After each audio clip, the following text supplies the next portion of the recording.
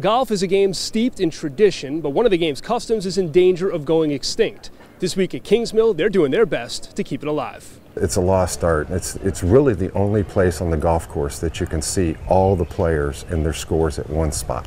Paul Pope is one of the last of a dying breed. He's a scoreboard calligrapher. Before the days of digital scoreboards and smartphones, setups like his were often the only way for fans to see the leaderboard. Each person that does a scoreboard has a different style.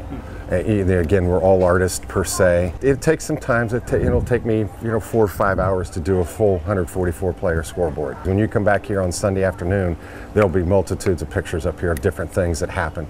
Put up records or draw little figures. If somebody has a hole-in-one, I'll put up a nice little sign for them. Paul is based out of Columbus, Ohio, and has a full-time job in the golf industry. When he started as a calligrapher back in the mid-90s, he was working 25 to 30 tournaments a year, 10 of them on the LPGA. This season, Kingsmill is his only LPGA job.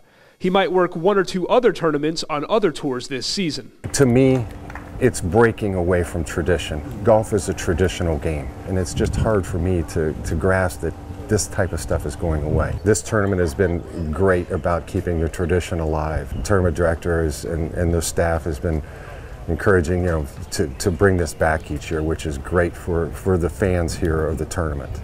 In Williamsburg, Matt Estrich, NBC 12 Sports.